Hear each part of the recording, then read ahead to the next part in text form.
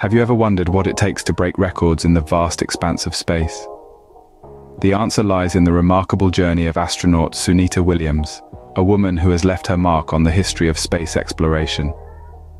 Sunita Williams, born on September 19, 1965 in Euclid, Ohio, is a shining example of determination and ambition. The daughter of Indian-American immigrants, Williams grew up with a fascination for airplanes that would later propel her to the zenith of space exploration. Her journey started in high school, where she excelled both academically and athletically. This was only the beginning of a long and inspiring journey that led her to the United States Naval Academy, where she earned a Bachelor of Science degree in physical science in 1987. The Academy laid the foundation for her future endeavors in the United States Navy, and ultimately, NASA. After her graduation, Williams embarked on a successful career in the United States Navy. She was commissioned as an ensign and underwent intense training in aviation and combat skills. Logging over 3,000 flight hours in various aircraft, she achieved the rank of captain before retiring from the Navy.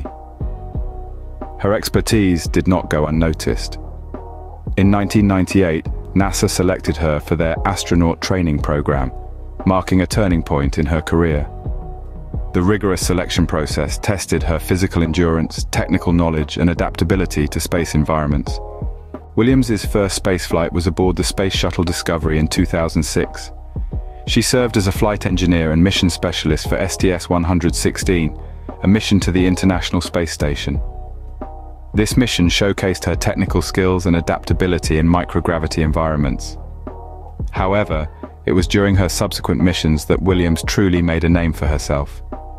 In 2007, she embarked on a long-duration mission to the International Space Station, spending a total of 195 days in space. During her extended stay, Williams conducted numerous scientific experiments, robotics operations, and spacewalks. Perhaps the most notable moment of Williams's space career came in 2012, when she served as commander of the International Space Station, becoming only the second woman in history to command the orbital outpost. Her tenure as commander lasted from September 15th to November 18th, 2012, during which she oversaw critical operations and collaborated with international partners.